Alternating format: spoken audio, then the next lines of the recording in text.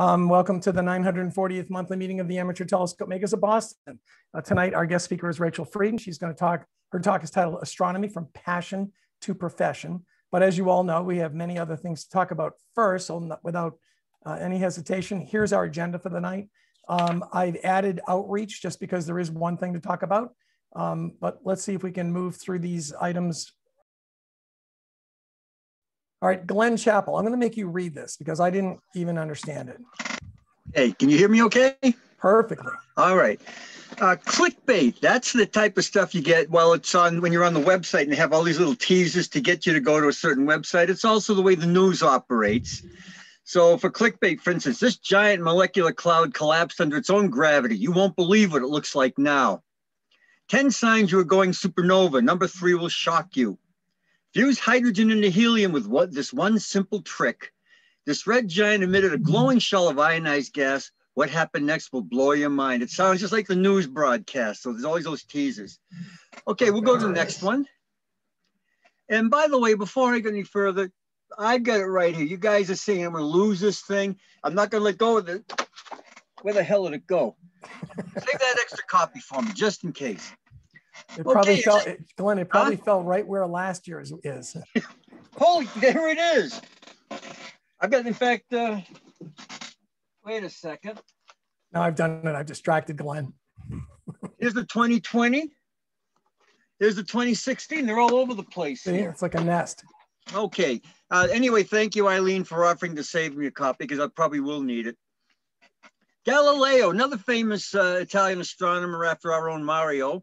The sun, with all those planets revolving around it and dependent upon it, can still ripen a bunch of grapes as if it had nothing else in the universe to do. So it's kind of interesting to think of the simple things we take our star for granted. Next slide. And did we get this all? Yeah, we did. Okay, you must have worked on that, Rich, because my computer sent a huge font. Thank you for getting it straight. A bunch of things going on. A lot of them involve the planet's naked eye viewing. Friday and Saturday, April 16th and 17th. This will be in the evening. Mars is going to be close to a waxing crescent moon. The moon will be a little bit below Mars on Friday night and above it on Saturday night. We have a meteor shower coming up. This is not a major one, the Lyrid meteor shower, but they've had an outburst in the past.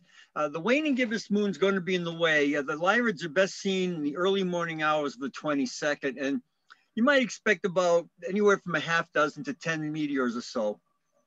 On Monday, April 26th, Mars is going to be a ½ a degree from M35. That might be a neat little binocular sight. And of course, also you catch them together in a telescope, although Mars won't be very impressive. It's less than 5 arc seconds across right now in size.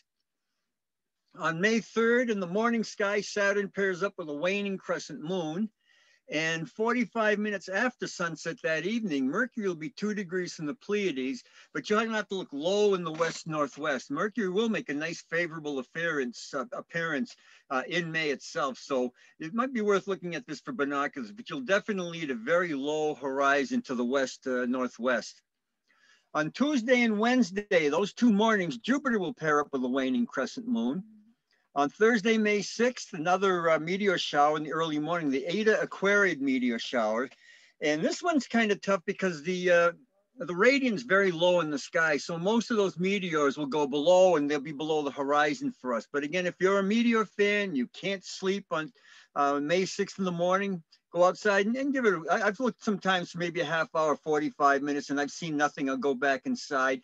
And that's when the quote unquote manure hits the fan and there are thousands of meteors and I'm in bed asleep and you guys are all talking about it the next day. But it's worth getting up to give it a look, see if you happen to get up. On Wednesday, May 12th, and the following day on May 13th, Venus and Mercury are going to be pairing up with the moon. The interesting one will be May 12th, and this will definitely be a challenge. You definitely need a really, really low horizon. And you've got to look about 30 minutes after sunset. It'll still be kind of bright there, but Venus is going to pair up with a 1-day-old crescent moon. This thing is going to be 1% illuminated, which you're going to see a little hairline, just a little hairline crescent. So it'd be very interesting if you can catch that. The next night, a little bit easier, Mercury will pair up with a 2-day-old crescent moon. And again, you have to look low in the west. So a lot of things going on, especially with the planets this particular month and a couple of meteor showers. You know, Glenn, the pairing of Venus with the one-day-old crescent, Venus will still be at around -4th magnitude. So with a pair of binoculars, that's what I would look for first, and then try to find the moon after that. And a good star atlas, a good digital star atlas will show you exactly what you're supposed to look at. So awesome. Let's go to the... tough though. I remember the first time I ever saw Mercury was with a 2-day-old moon. Even that 2-day-old moon, it was just a little hairline. I couldn't believe how skinny it was. I don't think I've ever seen a 1-day-old moon, so that might be a challenge, and if anybody in the club as well. Awesome. All right, on to the next. We're going to do the Observers Challenge for this month. Make sure this clicks. There we go. There we go. And these are the finder charts. It's an easy one to find. It's the interacting galaxy pair, NGC 3226 and 3227. 3227 is the brighter of the two. It's a Seyfert galaxy, which is basically a spiral galaxy with a quasar-like nucleus. And the main chart that you see the whole constellation of Leo, and it's right near the star Algeba Gamma, which is a beautiful double star. And I know when I wrote this up, I said, give Algeba a look-see first. I think they're about 4 to 5 arc seconds apart. I forget the magnitudes, but they're both like a K and M type pair. So they're beautiful golden yellow colors. But all you have to do, we'll go to the picture over there on the other side. That 2.6 is the combined magnitude of Algeba. And NGC 3226/3227 are less than a degree to the east. You actually go right between a pair of 9th magnitude stars. They show us 9.0 and 8.9. And I'll get to the sweet spot, right in the same field of view. Next slide. I made a sketch, and this was with a 10-inch telescope. And to me, what I saw was 2 fuzzy blobs. The bigger, brighter blob was, of course, NGC 3227. And to me, with this 10-inch scope, it reminded me a lot of a small scope view of M57 and its companion NGC 5195. In a small scope, they look as a couple of fuzzy blobs. And I saw the same thing with these 2 galaxies. I did try a little 4-inch scope just for the heck of it. And I was able to see NGC 3227 barely. There was averted vision. I knew exactly where to look, but I was working with magnitude 5 skies. I bet if you were at a place like Stellafane, you wouldn't have too much trouble seeing the brighter one and possibly both galaxies with a small scope. And finally, Glenn, I was looking at these 2 objects last night with a 10-inch scope, and you're right. They're a bit of this is an observer's challenge for a reason. They're relatively faint. As I wrote in last month's observer's challenge report, Michael Covington is quoted as saying that each galaxy deserves at least 15 minutes of your attention. And this one is a perfect example for that. When I first looked at the field, there was nothing there. And the more I looked at it, all of a sudden you could see that ghostly, oh, there it is. I see it now. And after 15, 20, 30 minutes, they were fairly apparent. I was using eyepieces that gave me exit pupils of around 1 to 2 millimeters. To try to darken up the sky. And I could actually see a 14th magnitude star that's right sort of in front of 3227, which is the brighter of the 2 galaxies. They're faint, but they're worth going out and looking at, I think. Yeah, and by the way, just before we go to the next slide, this is the orientation here. Somebody asked why I have making a note to note the direction of west. That's because the easiest way for me to find directions is just to let the field drift. And once I've established west, I also redid the sketch so west would be over the side and north would be up in this particular field. But that's how I find north. I just let the field of view drift to the west, and then I can establish the other directions from there. But this is the same orientation. The next picture is one that Mario took. A little bit different than what I saw with a 10-inch scope. This is with this 32-inch scope. And those were the challenges. By the way, I hate to spill the beans, but I want to let you know you've been struggling with these observers challenges for the past few months. They've all been 11th magnitude galaxies. Our observance challenge for May is going to be Messier 3, the globular cluster. And my own personal challenge is going to be just to see what's the smallest scope I can still resolve the stars in that. It shouldn't be, I don't think you'll need too large a telescope to resolve that. I'm going to try that little 4.5-inch scope and see how that goes. But that's it for this particular month. Keep looking up. I was looking at this image earlier this afternoon, and I marvel at how deep Mario's telescope actually goes. You know, you guys have heard me reference Sky Safari Pro, which I like. This in Sky Safari Pro, this star right here is listed as magnitude 16.6. And it makes me wonder about these stars right in here. Those stars are well below 20th magnitude, I think. And if you look really carefully on a detailed star list, like this little fuzzy blob right here is a distant galaxy in the background.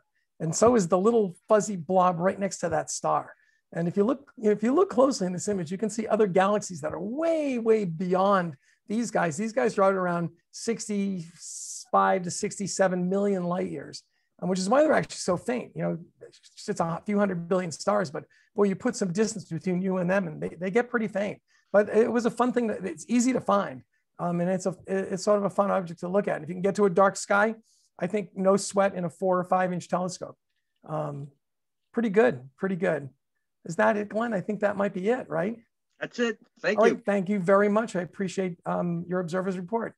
Fabulous. Just as an update, again, asteroid Vesta is moving through Leo the Lion. It's getting fainter with each passing night, but if you're interested in seeing it, Sky and Telescope, you can go click on their website and they gave this nice finder chart, so you'll know where to look. And just as a reminder, June 10th, the morning of, when sunrise occurs here in New England, there will be a very deep partial eclipse of it. This is an annular eclipse that is visible from parts of southern Canada, across northern Greenland, and I think into Siberia.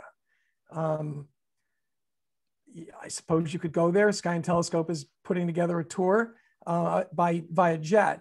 If you want to drop some serious cash, you can go see the annular eclipse. I'm going to probably find a nice place by the ocean and hope for clear weather. So that's the morning of June 10th.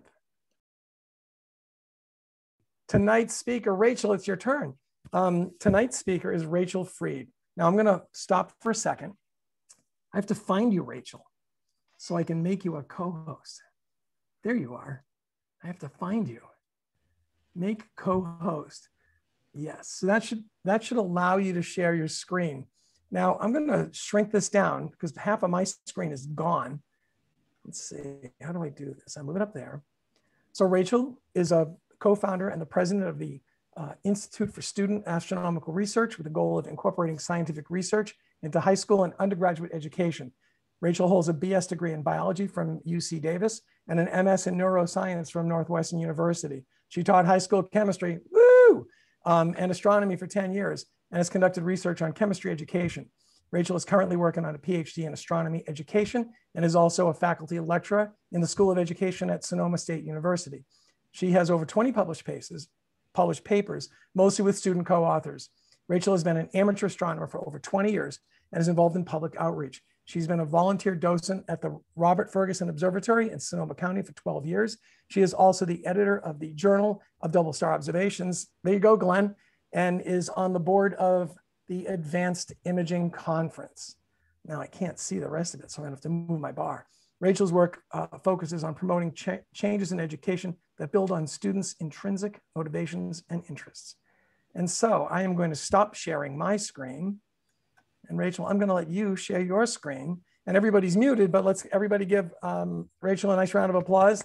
Thank you for being here tonight with us. I'm going to mute myself, I think. All right. Can everyone hear me? Yeah. Okay. So thank you for having me. It's so cool to see a whole club doing all the club things on the other side of the country from where I am. I'm coming to you from where Galileo, he hinted at the sun, making the grapes grow. I'm here in Sonoma, California, where we certainly have those grapes growing. So let me share my screen. Let me pull up my presentations thing, which is right there, present, share screen. And I am really excited to talk to all of you. Although I feel like, let me move all your faces off of there onto that screen. I feel like Rich sort of ran through my whole presentation by running over my bio, but just kidding. So I just want to share with you all my story because it's kind of exciting and not a straight and narrow path, but I am living a dream that I never could have imagined doing astronomy and outreach and education and learning myself and using telescopes around the world. And it's something that I never, you know, as a child, I said, I want to be an astronomer and I want to get a degree in astrophysics, which I didn't do. But, you know, I don't know what exactly I thought that meant, but I didn't follow that path per se, but now I am living this amazing dream. And so I want to go through that and then also tell you about the research projects that the students that I work with get to do. So, all right, so really these are some pictures that I took. I just take my telescope out to the bike path near me and hold my iPhone up, and everyone who bikes by, I say, hey, you want to come look at Jupiter? And they screech and turn around and come look at Jupiter or whatever. And it's a lot of fun. So that's some of the outreach I've been doing before COVID. Anyway, so let me just move on. So of course, one of my favorite things to photograph, and if you follow me on Facebook, almost every month you'll see a Facebook Live of the moon rising above the hills. And that's one of my favorite things to do. But here's kids, and I know you've spent many hours of your life thinking about, you know, astronomy, and there's something that captures your imagination. And I just want you to sort of think about that for a second here. What is it about astronomy? And I know for myself, I can't even really quite describe what it is. It's my imagination has always been captured. There's always been this draw. I get excited thinking and learning and teaching about astronomy. I don't even know why. All right, and then these kids that I get to show things to, this little girl on the bottom left, she spent 30 minutes just playing with that telescope. She was 4 years old. It's amazing. I will say I took a hiatus away from astronomy after really being interested in astronomy as a kid. I ended up studying biology and neuroscience. So that's not a telescope there I'm playing with, that's an electron microscope, and there's some cells inside the brain of a little hamster that I used to study. But then what's interesting, this was me in graduate school, I got a master's in neuroscience. I was doing light curves, but not of space things. These were neurons in the lamprey spinal cord, but light curves nonetheless, because we were using calcium sensitive dyes that would fluoresce when calcium entered the cells. So I've been studying light for a long time. But I will say my real journey into astronomy started in about 2000, so 21 years ago, when I joined the local astronomy club. And one thing, I know you all can relate to this, but one thing that strikes me is these people, I have been part of my world, my life, my family for 20 years now. I still see these same people and interact with them. And I just think astronomy is an amazing community, an amazing way to build community and maintain community. Even through a global pandemic, actually. And there's a couple people that I'm going to point out along the way in this story because they reemerge in cool ways 20 years later. So for example, Daryl Stanford here is a professor at the local community college in San Mateo, a couple hours from me, and I met him and took a picture with film actually of him in 2000. And then in 2018, I invited him to be a speaker at a conference that I put on in Hawaii. And so there's just been these really cool connections that have been maintained over the decades. But it was with this astronomy club that I really got to know the sky and do things like go observe and share with the public Mercury transiting across the sun. That was a fun time. So I joined this club and then I joined other clubs, but I was a high school science teacher. And many of you might have been science teachers of some kind. And no matter how many explosions, how many things you can make change color, no matter how many fire-breathing pumpkins you do for your classes, getting students to actually learn and engage with the material and really understand science is always the hard part of teaching. And so I always have these questions of how do I get my students to connect with the material in a deep and meaningful way for real serious change in learning. So teaching chemistry, of course, was super fun because you get to blow things up and have fire. But of course, astronomy was also great because you could get the telescopes out. But then I joined the local club. So I'm in Sonoma, and this has been, and the theme of everything I do in my life and all of my astronomy world is this building of community and this community of practice, and just getting students engaged with the greater community. And of course, I see all 56 of you here on a Thursday night, being part of your community. And I love that. And I noticed there were a couple of younger people in the meeting too, and that's great. So I joined the Ferguson Observatory, and we have our building and we have our struggles with, I don't think we've ever had a window pane fall out, but we have to take care of the place. Here I am with the widow of Robert Ferguson, who the observatory is named after. And at 80 something years of age, she's still pulling weeds, and we're all volunteering to keep this place we love going and available to the public. And astronomers are amazing. Amateur astronomers, the community, you guys are amazing. But for me, I started going to this observatory in particular when my kids were like 6 months old and 2. And so here they are under the telescope being kids. Luckily, everyone there encouraged me to, bring the kids and we'll take them for a walk while you can take a minute to look through a telescope. Or here, we'll show your 2-year-old daughter something through the telescope. Or yeah, your son's really obsessed with vacuums. Sure, he can vacuum the observatory. And you know what? There was some interesting science we all got to experience during that. We used to do, before COVID, we would at our monthly star parties, we'd have a daytime solar observing, and we'd set up a radio telescope with just some wires. And my son, of course, was vacuuming the room, and we were getting, I sort of gave away the story, but we're getting these really weird radio signals from the sun. And we're like, what's going on with the sun today? And then we realized it was every time you turn the vacuum on or off, we got a great signal from the vacuum. So this being part of a club can be transformative in so many ways, as you guys all know. So there's the kids a while ago. And of course, the star parties, we get to go to Yosemite. I don't know where the coolest place you guys get to do star parties is, but for us, it's Yosemite. So overlooking Half Dome and showing people, the amazing sky and whatnot is just an incredible experience. And of course, taking pictures with these research grade telescopes. These were the first 3 pictures I ever got to take.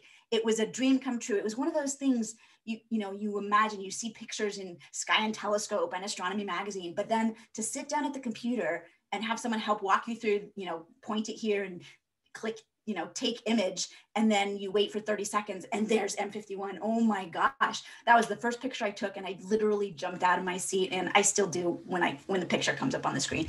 But these were dreams come true. And so remember, and you guys, I'm sure you all see this when you're doing your outreach, that you're making dreams come true for people. So that was an amazing experience for me. And then here the kids are now. This is like 12 years later, and my daughter, this is actually a couple years ago still, but she's now helping run the telescopes. My son, not so interested in telescopes, but he finds little scorpions around the observatory and shows them to all the astronomers, and everyone gets excited about that. So it's really cool to have them being part of my life. And now, as I was teaching chemistry and astronomy, I would relate, I volunteered at the NASA Mars Center, and I would relate what was going on with Spirit and Opportunity rovers in 2004 to the spectroscopy we were doing on chemical elements in the classroom, and tried to really make the science that they were learning in the classroom relatable to things outside of that little world. But still, there needed to be a deeper connection. So then I got involved with the Society for Astronomical Sciences.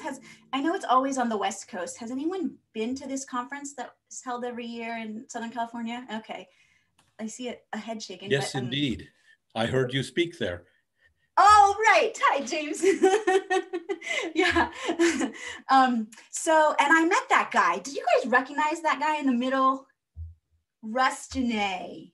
He wrote the books on robotic control of telescopes in the 90s, late 80s and early 90s with Mark Trueblood. And I met him at this conference, and I just heard someone mention Russ Genet, he's a force of nature. And I was like, I want to meet a force of nature. And so then when I heard someone say, oh, look, there's Russ Genet at the bar, I was like, where? So I went up and said, hi, I'm Rachel.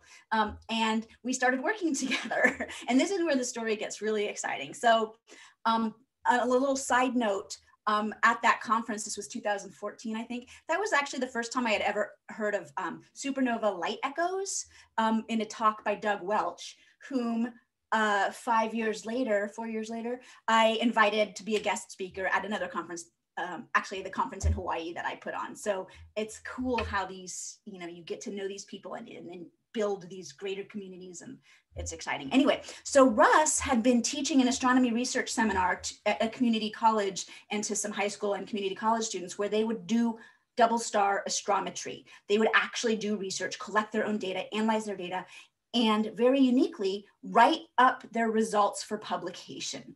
And here I was looking for some authentic science for my students. And I was like, I want my students to do this. Teach me how, because I've never done double star astrometry. So we started doing that. This was my very first paper with students, and it was a really big learning process, a big learning curve. If you've I had taken those pretty pictures of some galaxies, but if you have never done astronomy research, and remember, I'm a biologist and a neuroscientist by training, but you know, you get your images and then what do you do? So we did get a paper out of it. Don't look up the paper. It's not great. I have better ones now, but we spent a year with, you know, helping me get my students to do research. And then we spent a year saying, all right, how can we make this easier, and how can we help other people around the country and around the world do double star research? So just really briefly, what we're actually doing, of course, so double stars go around not this fast, not the ones we orbit. They orbit, of course, on the order of thousands to tens of thousands of years. But if we take a picture, say John Herschel took a picture 100 and something years ago, and we take another picture now, we might catch them in two different places.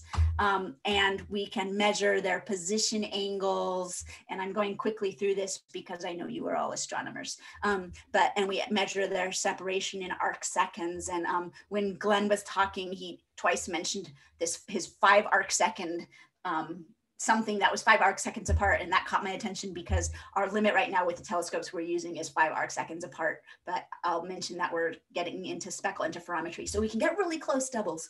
In any case, we measure position angles and separations and can hopefully add data points to orbits that may have been calculated. Although honestly, I've been doing this now for 6 years, and we're running out of double stars that are in the 5 arc second or greater apart range for which orbits have already been calculated. So we're getting to the point where we can't add data points, which is really interesting, but we have other things we can do. So this is an orbit that's been observed over probably 100 and something years, first with photographic or actually just visual observations in green, and then photographic observations. And in there's a Hipparcos satellite measurement and some other satellite image measurement. In any case, this is just the basics of what we do. We measure these double stars. And so Russ and I started collecting people to have meetings. I heard reference to ACP, getting you guys' observatory up and running. Here's Bob Denny, who wrote ACP. I also saw in one of your slides, the Middleman Observatory using a CDK 17, the plane wave. Here's Dave Rowe, who designed that. So we started getting together people that know some stuff and said, how do we build this institute? How do we get astronomy research opportunities to students and educators on a bigger scale? And we had meetings. You might know Stella Kafka. You might know Tom Field if you ever do spectroscopy. We just started having meetings, and then a year after our first meeting at the SAS conference, we were like, yay, we're making progress. Let's have a beer. And then we had more meetings and more meetings. You guys know how this goes, right? You have to have lots of meetings to figure out how to run a program. But eventually, we started the Institute for Student Astronomical Research, and we got a 3-year National Science Foundation grant to develop materials, to build a course, to go out and promote this, to teach students how to do this really basic research, just an introduction to science. But oh my gosh, an introduction to science, to real science, can be transformative. And I've seen this now for dozens of students, And it's not just an introduction to science, it's also an introduction to writing science, communicating science, being engaged in the larger community around science. So boy, this is so fun. This class actually is ongoing right now, and we have 7 papers that are going to be published probably in July and I can tell you more about that. It's super exciting. These are high school students, college students, high school teachers, community college instructors, university professors, all working together to do this research. So we have this institute. Who knew you could just make an institute out of thin air? I now know you can. We wrote this book, Small Telescope Astronomical Research. So I got to help be an editor on a book. We have an entire Canvas course. So when I teach this course, I teach this astronomy research seminar to these students and these teachers. I can say, hey, teachers, here's a copy of this whole course with all our material ready to go for you to change it and make it yours and, make it fit your audience. And it's pretty cool. So there's this ready-made course for this really simple double star astrometry. That's an excellent introduction to science. And so literally in 8 to 10 weeks, we go from like our little Zoom meetings of what is double star astrometry? First, what are double stars and what is astrometry? To having papers that eventually get published in the Journal of Double Star Observations. And this was the November 1st issue, and all the ones with the yellow stars are from different student teams. They're not all my student teams, but this sort of program has spread around the country and actually the world. I found out there's a class in Chile where the teacher took my course in the fall, and he's now teaching it to his students in Chile. Amazing. And I know some teams in Australia where they took my class in the fall, and now there's kids in Australia doing this astrometry research. So anyway, a little bit more about my story. I quit teaching because I wanted to focus on this astronomy stuff, this institute stuff, sort of full time. But I quit teaching and it was like, oh, I have no job and no income and 2 kids to support. I hope this works out. And but I will say I'm a big fan of social media. I post all my astronomy outreach on Facebook, and the Astronomical Society of the Pacific contacted me and say, hey, we see you're not working. You want to come work for us? And I was like, oh my God, another dream come true. Okay. So I got to work with them, and they actually had me moderate courses where people were learning how to use the Skynet Robotic Telescope network. If you're familiar with Skynet, there are a bunch of telescopes in the northern and southern, all over the world, connected through an online portal. They're all different types of telescopes owned by different institutions, but you just can go online and access these telescopes. And so I got to use telescopes and teach people how to use them, and that was a lot of fun. But the story gets even cooler. So talking about connections and community and reaching out. So of course it was just fun working with the people because they were great, but they flew me out for a meeting in at the University of North Carolina, Chapel Hill. And this is Dan Riker, who runs Skynet. He started Skynet and he runs Skynet. He built the prompt telescopes for the gamma ray burst follow-up. And I got to meet him. And then actually, check this out. I just a week ago, got hired for a postdoctoral position, even though I haven't quite finished the PhD, working for him at University of North Carolina, Chapel Hill, doing research in astronomy education starting in 3 weeks. Yay! So connections, thank you. Connections and the community are amazing.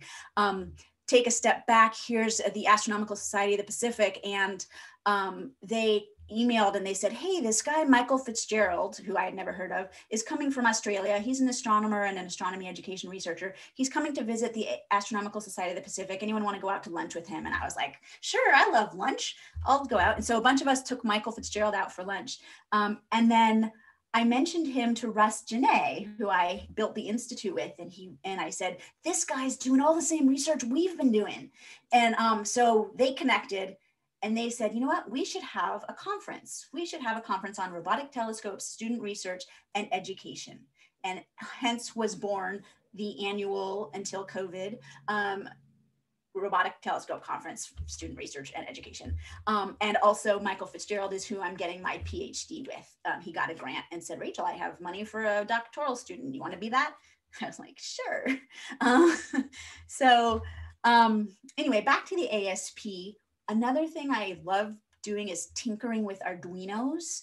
And of course I put that on Facebook, and the ASP got a grant from Intel, and Intel said, hey, we want you to find all your amateur astronomers and let them for 6 months. We'll give you some of our new little boards, and they can brainstorm anything they can dream of to, that they can make with these little Arduinos, you know, related to astronomy. Let them build it, prototype it. We'll give them some money and give them some stuff.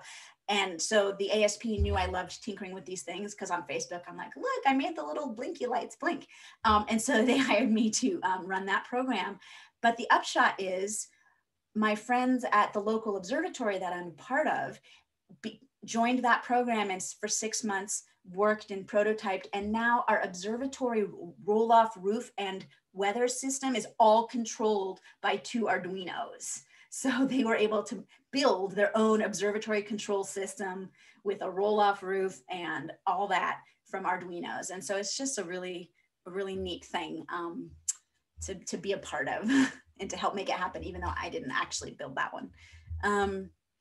And the story keeps going, and I'm going to try and move through some parts quickly. I then got hired at Sonoma State University for the NASA Education and Public Outreach program, where I got to work with Dr. Lynn Kaminsky and take students up to do research on the local telescope. That was a tough time. That was when we had the first of our now annual fires that destroy everything. But everything except the telescope dome and telescope inside, everything else burned down, including the electrical grid. And that was really devastating. But the telescope dome survived, not because it's fireproof. I learned from the company when I told them this story, they said, that's weird, our domes are not fireproof. But because it was on a cement platform and the grass was super low around it, and the fires went through really hot and fast. Anyway, that's a whole nother side story. Back to the Robotic Telescope Conference. So we had our first one in 2017, RTSRE, Robotic Telescope Student Research and Education Conference. And we invited all the people. You guys will recognize some of these folks. So maybe not Todd Borison, who was the director of the Las Cumbres Observatory Telescope Network, but Richard Barry. You guys have probably all read his book. Let's see, Aaron Lacluse, he actually designed and built some of the original prompt telescopes that are part of Skynet. Russ Genet, one of his books, Telescope Control, you may have read that. And of course, Bob Denny from DC3 Dreams. And then down below, Carl Pennypacker from the Global Hands-On Universe, and Paul Lucas, who runs telescopes in Australia, and Tom Field from RSpec, and the folks from the Micro Observatory. You might know the Micro Observatory folks, where you guys are, the Harvard-Smithsonian Center for Astrophysics, and Kate Meredith from Yerke. So we just had this amazing group of educators and astronomers all meeting with the goal of saying, how do we bring this meaningful education using robotic telescopes to everyone globally? And it was an amazing conference. And the biggest thing that came out of that conference was the Las Cumbres Observatory Global Sky Partners, where they have now 22 institutions around the world who have, for no charge, access to their network of 0.4 meter telescopes, Northern and Southern Hemisphere. There's 10 of them, and we get to use them. So I get to use those telescopes with my students just all the time. So that was amazing. Then we had our TSRE 2018 in Hawaii. So it pays to help put together conferences because you get to go to cool places. And again, Daryl Stanford from my first astronomy club ever, and Michael Fitzgerald, my PhD thesis, and all these crazy people coming together again to say, how do we improve education? And you know what? Astronomy captures the imagination. This is a good place to try and teach science. And now I get to work on my PhD in astronomy education. I'm not going to go into the details of that right now, except to say that what I'm really studying is, what is the impact of these student research programs on students and teachers? Is it making a difference? Because if it's not, I need to get a new career. Anyway, so what I do is I help students. We had a group of students up at Mount Wilson Observatory using the 100-inch telescope to do double star astrometry. That was amazing. But one thing that struck me was one of these students, after our visit there and after their research was published, she made a painting of the 100-inch dome. And it just sort of took me back to wow, there's also that visceral connection we have to the night sky and the beauty of the night sky and humanity's attempt to understand our place in the universe. So it goes beyond the science to just who we are, and has a really neat impact on students. So that was a high school student's painting after she visited Mount Wilson Observatory. NEAF, I will say, you guys, I know you're the amateur telescope makers of Boston. I've never made a telescope, sorry. The only time I ever ground any of the glass was at NEAF a couple of years ago. I did sit at your booth and grind for a minute. It was really fun. But one of the other things I do in addition to bringing these students these astronomy research seminars is I try and provide opportunities for them to interact with the larger community. And actually there was mention of Arnie Hendon. Here's Arnie Hendon at the bottom right, watching one of my students present her research, which is cool. The other person watching is of kind of exciting note here is Don Pettit, an astronaut who has been into the International Space Station several times. And so the students got to have an astronaut. These are high school students presenting their research for the first time ever in a public place. And there's a NASA astronaut like asking them questions. It was amazing. And of course, for me, because I was running these workshops, my name was in the little NEAF ad. And I was like, oh my God, I'm in Sky and Telescope magazine, which was another like amazing milestone. One of those things you don't dream about, but then it happens and you're like, what?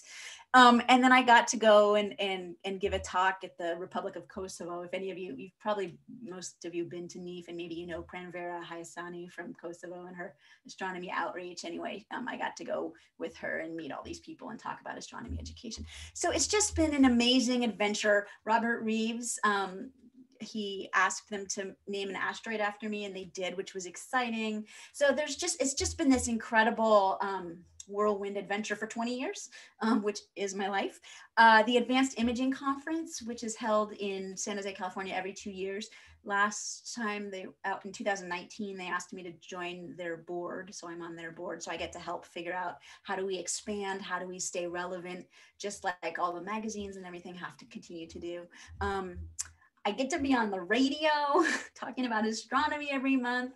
It's just, many of you are probably similar where you just love this stuff and you want to share it with people. And so I get these opportunities. The Astro Imaging channel had me on there a couple times, but the second time I was on there, I said, I want my students to present. They're doing this amazing speckle interferometry work and doing double star astrometry with their own little telescopes in their backyard and publishing their research. I want them to come talk about it. And so that was an amazing experience for the students.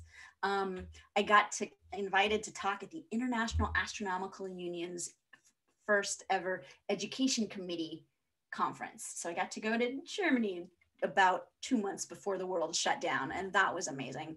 Just getting to see what's going on in the Thai Astronomical Society, what's going on in the Russian schools, and connecting with these people and just seeing that this is an international, this is the whole world, something that we can all be passionate about and share. And then we held our third Robotic Telescope Student Research and Education Conference in Melbourne, Australia. So I got to see kangaroos and crazy birds. And one of my students remoted in from Florida and gave a talk. So again, I'm trying to integrate the students that do research into the larger community. This past summer, I was asked to take over editorship of the Journal of Double Star Observations, where my students and I had been publishing for several years now. And so now I get to do that. Luckily, I don't have to be the one that does all the red marking on the papers. I send them out for review. But so that's been an exciting learning experience. And then I was also asked to join the Sky and Telescope Editorial Advisory Committee to talk, to help figure out, how do we maintain our relevance? How do we stay involved? How do we stay meaningful? How do we build our readership? All the questions that all of astronomy clubs around the country have been asking for 20 years, I think. Does that sound familiar? Like, how do we stay relevant? How do we get more people? How do we diversify? So that's still a continuing need. I got to be on the Space Junk podcast last month. That was cool. I hadn't listened to them before, and then I started listening to all their podcasts, and I love them. And so it was fun to be on that. And then I was asked to help write a a chapter in a book on amateur astronomy, engaging the public in astronomy through exploration, outreach, and research. And that book is going to be published sometime in the next month, I think. So we got to write more books, more chapters, do more writing. So that's really my story of going from, I like astronomy, I'm going to join a club, to it's my world, it's my community, it's the community my children grew up in. Now here's my daughter, she was taller than when she was first there. The telescope got bigger too. It used to be a 24-inch, now it's a 40-inch. They put a new one in. But that's my story, and I would love to chat more about it. And I want to say thank you for listening to that story, and I would love to talk more about it. Thank you. Well, Rachel, that was fantastic. Thank you very much. You are a very busy young lady. If you folks have questions, please unmute yourself and ask away. You can't hear me? Can you hear me now? No. No? I can hear you. Yeah. I can hear you. Oh, you could hear him, Chris? Yeah. Oh, it was just me. Let me stop sharing and see if anything changes. Okay. There you go. Does that change? Yeah, I think I can hear. Can you hear me now? Yeah. Sounds like a commercial. Good.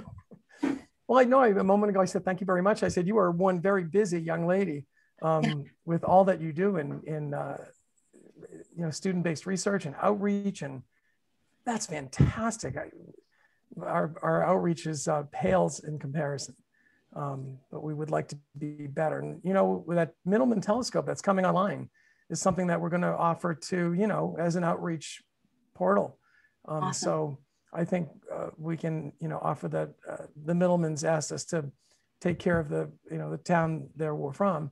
And so we'll be with them. But the sky's the limit with this telescope. It's just when this thing is up and running at the Westford site, it'll be an amazing piece of equipment. You and I talked about that about a month ago. Yeah, that's great. That's great. I don't know if everybody heard me, but if you unmute yourself, Rachel's going to stick around for a bit and answer questions.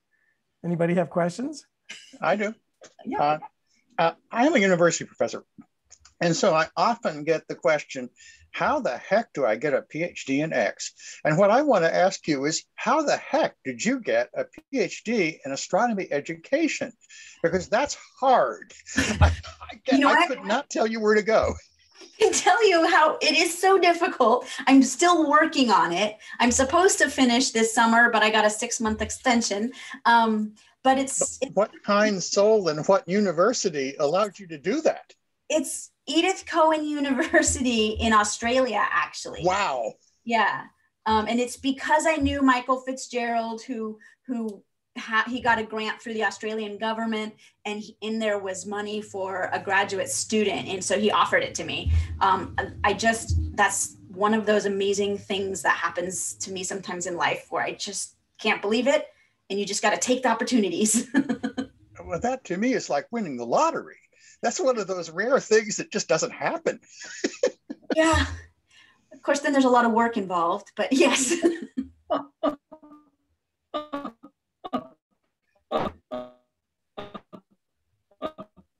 think we lost. Alva, are you still with us? I'm still around. I think someone else was trying to say something. Perhaps. Yes, that is me. I was trying to ask a question. That's why I had my hand raised. Sometimes it's hard to see hands going up, but go ahead. Okay, I was trying. So if she's with us, I wanted to know if she said like microscopes and telescopes. I wanted to know if if there was an agenda, like whether if it had to do with like some things that could possibly being able to see, like to detect out of a microscope that could be like detectable in a telescope, maybe, like, or whether if it's like, or would any of that stuff be able to detect a corona also too?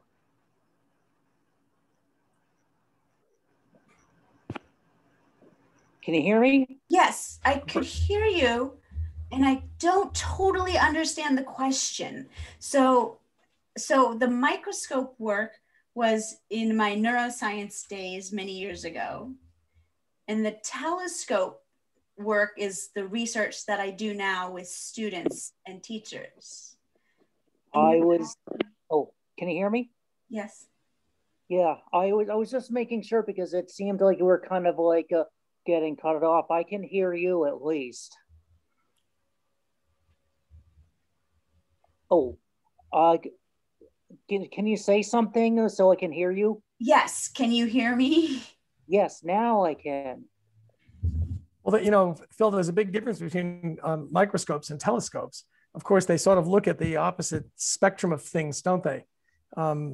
I used to teach science to middle schoolers, and we had a microscope lab, and the other 7th grade teacher would have his kids look at a ripped up dollar bill to see the fine threads in it, which I thought was incredibly boring. So I went and scooped up a glass of, I brought in a jar of the muckiest pond water I could find, and I doled it out to the kids, and I said, look, go look in here and see what you find. You know, some of the things were large enough so you could just barely see them with your naked eye, but most of them were life forms that, you know, I had them draw the pictures of the things. I said, look, I don't know what these things are called, so you're gonna have to name them yourselves. And then we put up a big poster in time for Parents' Night, and the title of the poster, which became the title of the lab forevermore, was Never Ever Drink Pond Water, because there's stuff in there you just don't want to drink. So there's that side of the world. And then the side that everybody in the club enjoys is looking the other way at things that are on the grand scale. And I love the fact that, you know, in schools, you can introduce kids to both sides of that great spectrum. I taught chemistry for 6 years towards the end of my career. And hey, nothing beats a good explosion in a chem lab, you know, nothing. My favorite light show was thermite. We used to take the AP kids outside and ignite thermite. That is an amazing reaction. We used to decompose gummy bears, of course, in the lab. And I said, so what do you think if we bought a 5-pound gummy bear and we bought a lot of, you know, chlorate? Could we launch this thing from a cannon out in the front yard? The kids used to think that was pretty wild. I said, we really can't because we'll get yelled at, but yeah, explosions, fire, good. Yeah. But it's a way to get them all kind of interested. I think that was one of the biggest frustrations about teaching middle school, especially middle school, but high school, was getting my students to be curious about the subject matter we were teaching. That was the hardest thing. Right. So that's one of the things that's so amazing about this astronomy research is it too grabs their attention. Mark, did you have a question? No, I was just curious how you went from, where did the transition happen again from looking, like Rich was saying, you went from inside looking to the macro, or the micro out to the macro, and you know, where did the transition happen? How did you get into neuroscience as opposed to jumping right into astronomy? Right. That's actually a really interesting question, and I've thought about it for years, but it's kind of a silly answer, but when I went to college, I tested into honors calculus, but I had never had calculus in high school. I was the only student that had not.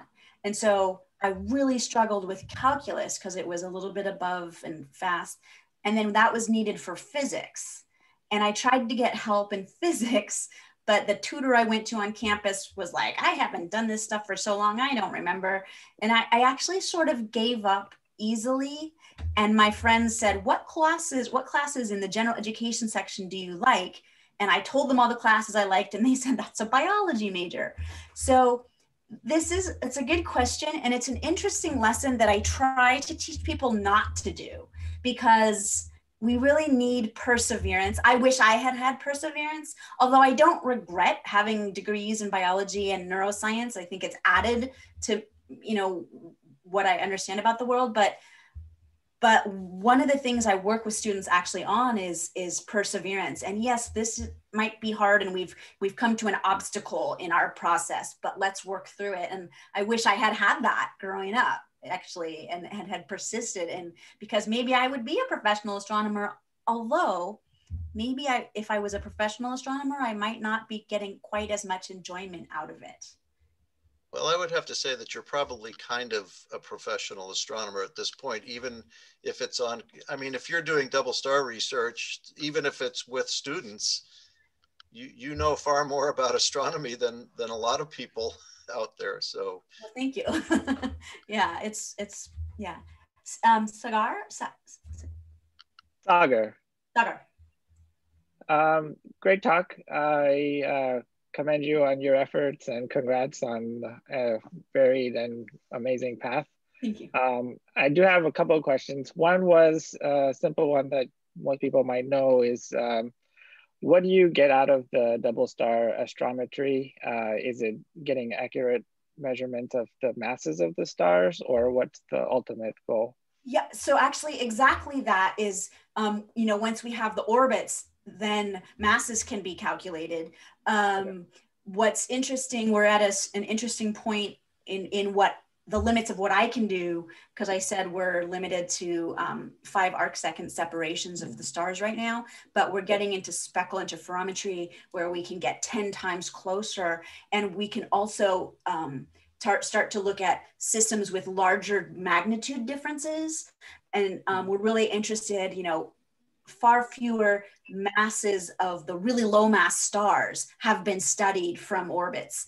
And so it is exactly, you know, the masses of the stars, which of course determine the whole, you know, the properties and life cycles. So yeah, that's a great question. Yeah. Awesome. And so that leads to my next one real quick, which was, what are the other ideas that you have for student research besides the double star astrometry? So that's a fun question. So I myself have participated in one exoplanet research project, and exoplanets are really fun. Of course, everyone loves exoplanets. So after I finish my PhD and finish my postdoctoral work, you know, I'll maybe design courses, although the other people have designed courses for doing exoplanet transits. And I'm sort of on the side involved with some of those. But, and I recently did one with actually Michael Fitzgerald, my PhD advisor. He runs a program where people study RR Lyra stars, and using the same telescopes. They also are a partner of Las Cumbres Observatory Telescope Network. So they study these RR Lyra stars that, and that's actually it's a much more challenging project, especially because they're using Python coding to analyze the data and all that. But it's the scientific value is a little bit higher. And there's always a struggle when working with high school students or undergraduate students of, you know, what is accessible with their maybe limited background knowledge and the scientific value. You want something that has scientific value, but if it's too great, we're not going to have them do black hole research. They'll never, we just can't do that. So that's a really good question. So RR Lyra, variable stars, exoplanets. I love spectroscopy, but I've never done it other than a little live video spectroscopy with my telescope, you know, but I've never done high resolution spectroscopy for research. It's a good question. Cool. Thanks. One last, if I may, sorry, everyone. You touched on your research right now in your PhD program about measuring the impact. So could you just talk a little bit more? Like, I know, obviously, if you see students get into a science major in college or get a science career afterwards, that'd be one way. But it's also kind of nice, or really great, I think, to have students have an appreciation and understanding of science, even if they don't go into the, you know, field. So just wanted to get your thought on that. And I love that. So actually, one of the things that I've done so far is this idea of self-efficacy, where this sense of I can learn how to use a telescope. I can analyze an astronomical image. I can learn astronomy. The self-efficacy is a really important part of the learning process, conceptual change. And it's also very specific to tasks. And so I developed a survey to measure self-efficacy specific to the use of robotic telescopes and to learning astronomy. And we've piloted that survey on hundreds of students, and we've done some before telescope use and after telescope use, pre and post test work on this survey. So the first paper that I'm trying to get published in my PhD work is actually publishing that survey, which is an instrument to measure self-efficacy to see if students that changes after they've gone through one of these research programs. So that's a great question. And the self-efficacy does change. It's just really hard to write a paper for a tier 1, journal. There are tons of hands up. Oh, Bruce? I don't know who, Bruce, I think you've had your hand up the longest. Okay, thank you. Thank you for a very encouraging talk. A number of us have been involved in astronomy and other outreach for many, many years. And of course, we use some of the same tools that you do as far as using innate interest in nature and other things in order to encourage kids to get involved in the sciences and then progress in that as well. But one of the things I noticed pretty much all the way along through your talk was really interesting. And that looks like your ability to meet the kids where they are. And I think that's very important. And it's something that a lot of our more advanced astronomers don't take into account. So even at star parties, for example, setting up a great telescope and having to have a chair or a ladder that the kids have to get up to. I just wanted to relate a quick experience that I had.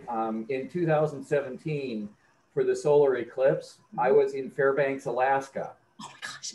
We were on vacation, and that's where we were at the time, and we had no idea what was going on. I brought a little bit of equipment, but not too much.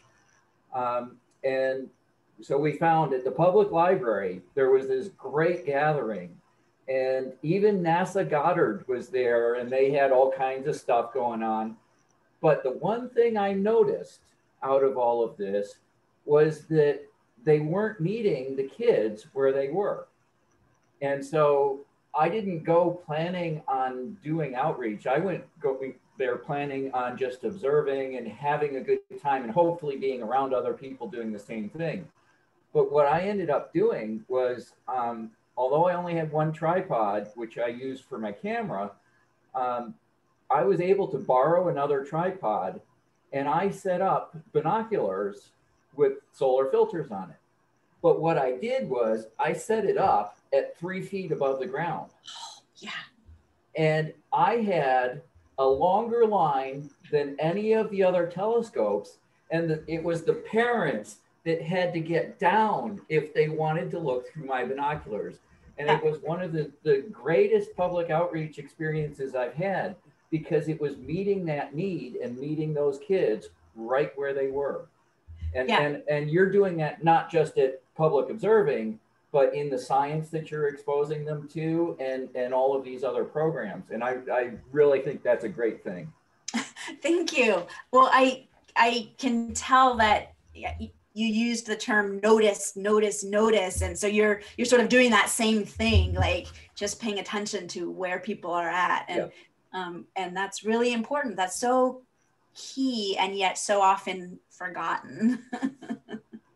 So yeah. Well, I enjoyed that picture of the 4-year-old with the telescope on the ground.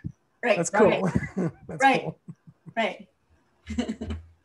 Bruce Lamacchia, you have a question? Great. Yep. So I'm kind of curious, this follows Tiger's last question too, about trying to track the effectiveness. I was pretty involved in Project Astro, which was something about 20 years ago. Yeah. And I worked with 4th and 5th graders, and in other towns and my local town. And I met a senior who said, "Oh, I remember in 4th grade." And he pretty much, I mean, I totally forgot. It was 8 years later. And that got me thinking, like, okay, I mean, Project Astro we're not trying to teach people to be astronomers. We just want them it's a vehicle to teach science and get people curious about the world. Right. But I was always wondering, same question that you said, well, is this really working? I mean, it seems to make sense, right? But, and you know, that's a great anecdote that, okay, 8 years later, the kid remembered making a comment, right? But I'm curious, and you said you were looking kind of pre and post, which sounds like you talked to him 6 months later. Has there been any long-term studies, and you know, what have you learned about that? Yeah, that's a really great question. So I actually, for the National Science Foundation grant that the Institute for Student Astronomical Research had, part of that was to do a sort of a ex post facto longitudinal or long-term study. And so I actually interviewed students that had done the research seminar up to 10 years prior. And of course, there's issues with that kind of study and whatnot. And I was very sort of surprised by the results. I wasn't expecting to hear from the people themselves how much it had had an impact on their careers and their life. So, of course, you know, I only interviewed about 15 people, but of those, most of them were able to trace part of their life path back to particular experiences in the astronomy research seminar. So that really struck me as, wow, it was really impactful for them. The other thing is, you know, and it's hard to do these studies on enough numbers. We have so much sort of anecdotal evidence, and I always wonder, when does anecdotal become data? But you know, I've met students, many over the years, who actually did the astronomy research seminar and then changed their major to astronomy. Now, that's not necessarily the goal, but having a couple of those is really impactful. But we're also doing surveys of attitudes towards science and looking if there's changes. And part of the rationale is just that astronomy is fun. Using telescopes is cool, especially using the telescopes that the professionals are using. Just knowing that you're doing that, does that have an impact? And so we are measuring, and I don't have data yet for like changes in attitudes, but that's something that I am going to be measuring. And then I think about my own life and how it's been changed by joining an astronomy club 21 years ago, you know, and I'm not the only one. Those are great questions though. Like, what are the impacts? How do we measure them? Yeah, and of course with that, it's like, because you only have so many hours in the day, and there's only so many people you can do. It's like, well, which activities are the ones that are truly the best? You know, and I would definitely see different kids have different learning styles, and it's like, okay, you know, this could get really complex really quick. So it has something that I've always wondered, and you said it, and I was like, I've got to ask the question. So basically, you're kind of thinking like me. There's a lot of anecdotal stuff. There's small surveys, but at a large scale, we really don't know yet what works the best, it sounds like. Yeah, kind of. I will say though, there's an interesting study that I helped write the paper on a couple of years ago out of the University of North Carolina at Chapel Hill, where they have taught a lot of people in local colleges and high schools to use, they developed curriculum with the telescope, the Skynet network embedded in the curriculum. So the students learn Astronomy 101 content and use the telescopes. And over like a 5-year period at UNC Chapel Hill, they saw a 300% increase in enrollment in astronomy classes, and huge increases in astronomy majors, and a huge increase in the number of people that took a second astronomy class. And so, I mean, that was on hundreds of students. So in fact, they had to build a much bigger astronomy program because of that at the university. So that's the best study I know to date that really says, hey, there's something to this, aside from the fact that, you know, I teach the research seminar 3 times a year, and people are just enthralled and love it. And now they, you know, teachers are teaching it to their students and calling me, like I remoted into an astronomy class in Chile, or in Australia, where they're teaching the seminar just to say hi to the kids, you know, and I see it spreading. It's in about 15 institutions in the United States now. but it is hard to know what parts for what students make the big change. And I know Project Astro, and it's hard to know where do we do the best work. I certainly appreciate what you know, your work looks really good. I'll look into that a little more to see what I can pick out of it. And yeah. I appreciate your feedback about what you know. That's not, I'm not going to stop doing it, even if it, wasn't good, because it's a lot of fun. Yeah. But it is nice to know that it makes a difference, I guess. Yeah, so thank you very much. Sure. Rachel, I don't know if you can see the folks that who have their hands up. Kai has been waiting for a while. Okay. Kai, why don't you go ahead? Oh, thank you. Hi, my first question is along the same line about student research. I'm just curious, like how long, like say, typical high school students work on this project, several months? Are you talking about like a summer or a summer project, or like or more long term?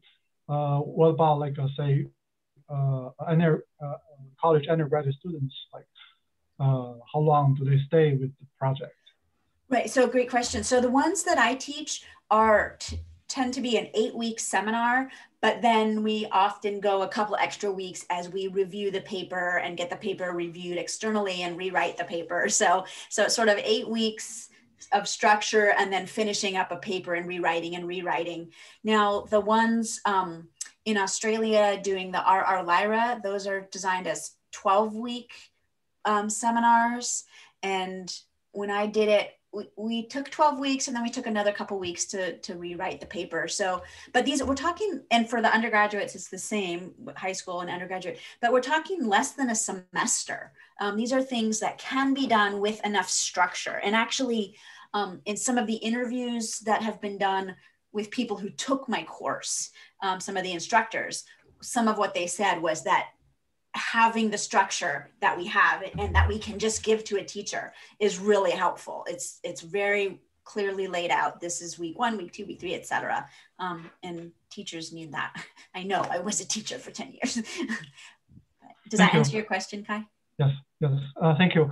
I have a second question. It's just minor question, so I'm not sure, like, and also any club member, anyone knows about the USAAO, like the National Astronomy Competition for high schoolers.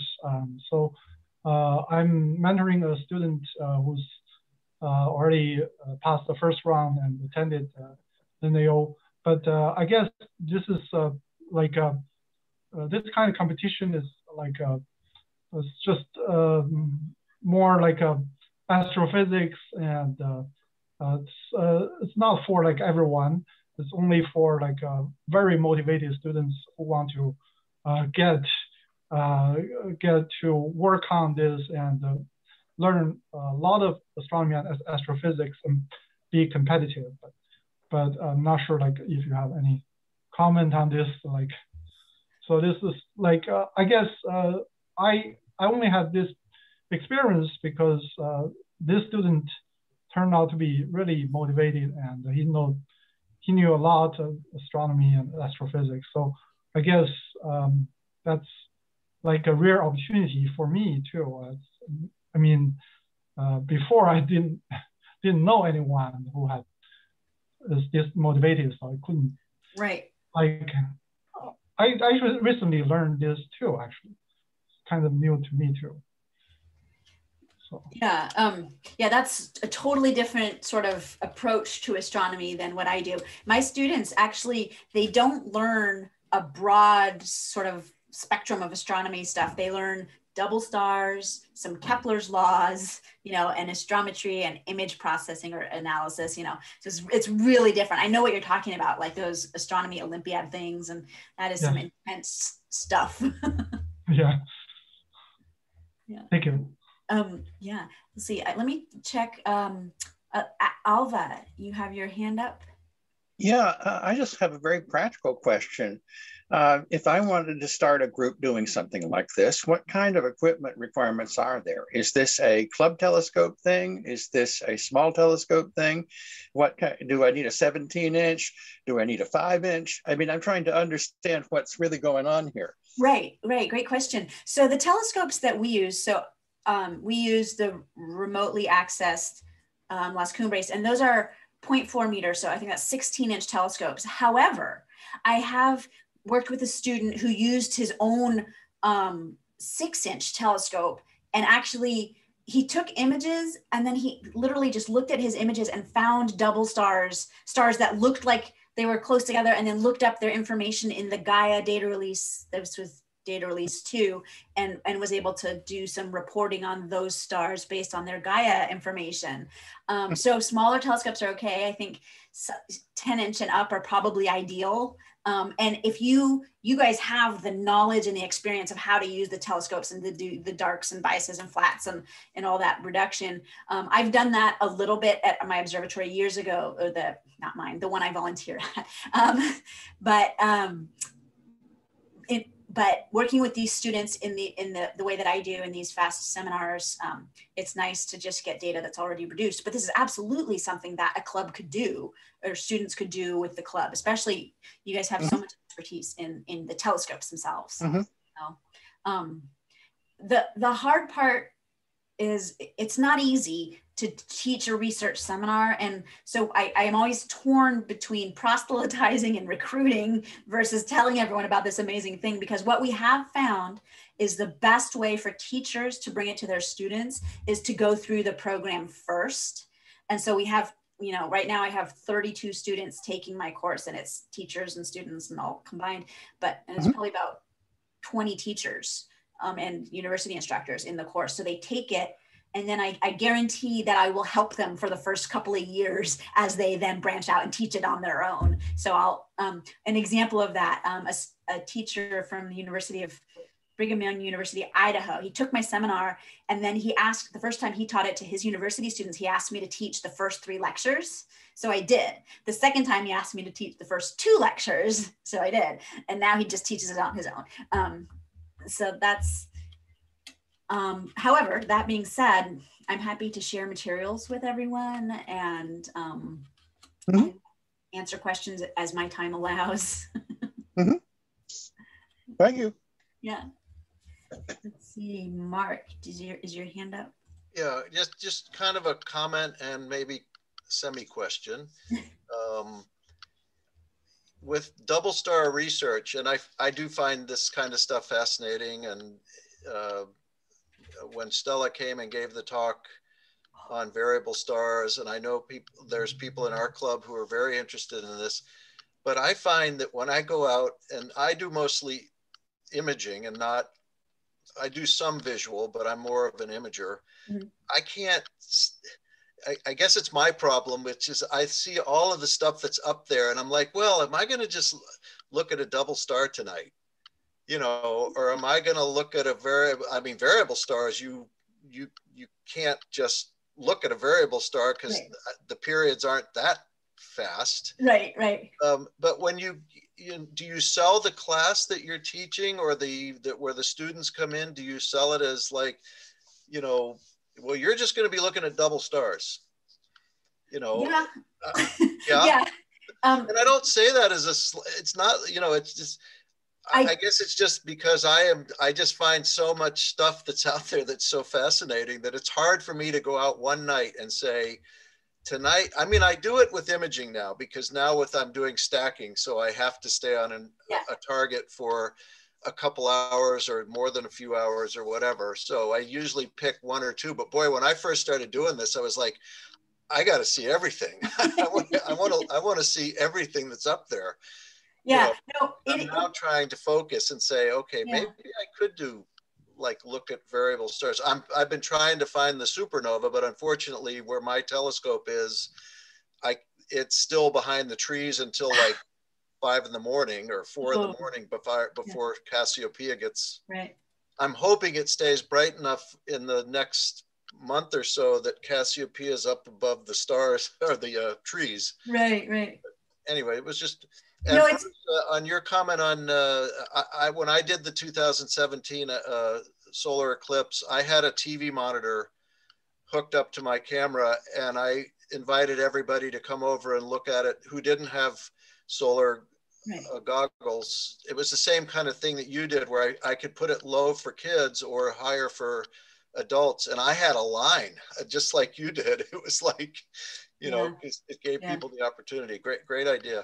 Anyway, that was just my comment. No, those are great comments, Mark. Like, yeah, sometimes it can be a little bit hard, although I don't know, I think I probably sold everyone here on how cool my research programs are, right? You just got to give it the right twist. I mean, we do say, you know, you're going to do a double star astrometry project, and you're going to use remote telescopes, and you're going to learn how to write. You're going to write for publication. And we kind of emphasize publishing a paper, because that's totally new for high school students and undergraduates. And a lot of them, in fact, when we surveyed our students a few years ago, I was surprised that when asked just open-ended, what's the best thing you got out of the research seminar? The biggest response was, I learned how to write a paper, a scientific paper, which surprised me. I thought it would be like telescopes or something. And it's, I don't have to sit in a classroom and make everybody do everything. You know, I have the freedom to just, people who want to do this come and take my course. And so it's easier. But it is, I can see how you would say, well, you're just going to look at that star there that you can resolve in your little telescope image. Okay. We always try to schedule star parties, Rachel, when the moon is in the sky, because that's a pretty impressive object. Yeah. Or planets or whatever. You know, sometimes the outreach volunteers complain that, well, the parking lot of the school is too bright and we can't see faint fuzzies. I said, these folks don't want to see faint fuzzies. They just want to, they want to get, excited. Yep. I'm going to put her on the spot, and she knows I'm going to put her on the spot because I've texted her. We have one of the participants in the audience is a 13-year-old girl from Westfield, Mass, who not only writes her own astronomy newsletter, but she has pretty much taken over her dad's 12-inch telescope, and she's been showcased on one of the big network TV stations in Boston. Caitlin, come on, unmute yourself. Say hi. Hi. There she hi, is. Caitlin. Hello. Cool. Wait, so you write an astronomy, what do you write? I write a astronomy newsletter. It's 2 pages and it's published once a month. Whoa, where is it published? I feel like I read it recently. Yeah, where is it published? It's on Facebook. I have a Facebook page, so you might have seen it on. It's called The Starry Scoop. I did see that, and now I get to meet you. How cool. Cool. Wow, and you take over Dad's 12-inch telescope? I do, yeah. Awesome. And Caitlin, you've started an astronomy club at school, right? COVID has kind of gotten in the way, but that's still something you're working on, right? Well, I switched schools this year, so it's been difficult to try to continue it forward, but hopefully we can continue it because COVID is hopefully coming to an end soon because of all the vaccines. So I'm still in the process of trying to get it up and running again. Wow, cool. So what, how do you decide what to write on every time you write the newsletter? Oh, it's very difficult because there's so many things to try to like teach people about and try to like, yeah. We discuss this a lot. I try to do stuff that's interesting, but you can also learn stuff from, so it has to be fun and you have to learn from everything. Awesome. So I do try to like do current events, like top lists, and then just anything that's fun. And you report what you've been observing, and you offer an object of the month for people to go out and look at. How many folks do you send that out to now? I mean, I know it's on Facebook, but it's difficult to say because I send it out to like school teachers that send it out to their students. Wow. Yeah.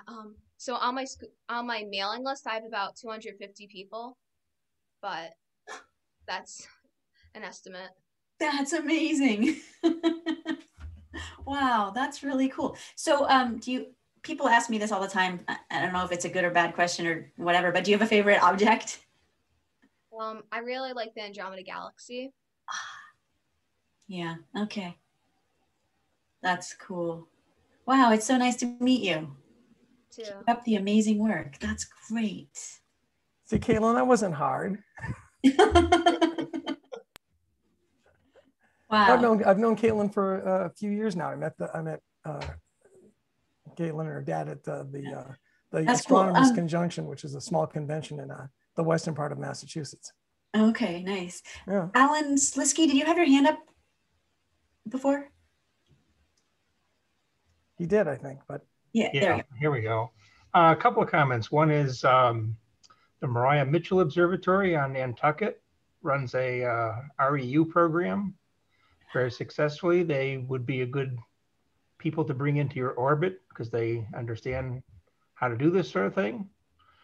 And the other comment that popped into my head was I was looking at an online physics course. I forget who exactly taught it, but the two co-professors said that the course was originally titled Physics for Poets. Oh, Andy Fracknoy. Yep, but as soon as they renamed it Physics for Future Presidents, the attendance went up 300%. So you have to have some kind of clever hook, the marketing, astronomy for future. Astronomy for future astronauts. Or there you go. There you go. That's funny. Any other questions? It's nearly 10 o'clock here on the East Coast. You must be getting hungry, Rachel. You've been with us now for a couple of hours. Yeah. No, this has been really fun. Let me do this. Let me switch back to let me put my screen back up and officially close the meeting. Like I said at the beginning, you're welcome to stick around. I usually stick around till about 11:15, but some people talk more and more. But so let me do that. So stick around for a second. Just let me do this. Yeah. See if I can make it work. Let's see. Let's share that. Share. And I just want to click the slide over. And so just to remind folks that the next monthly meeting will be on Thursday, May 13th at May 13th, 2021 at 8:00 p.m. David Levy is our featured speaker next month. And we have an up and coming board meeting on Thursday, June 24th at 8:00.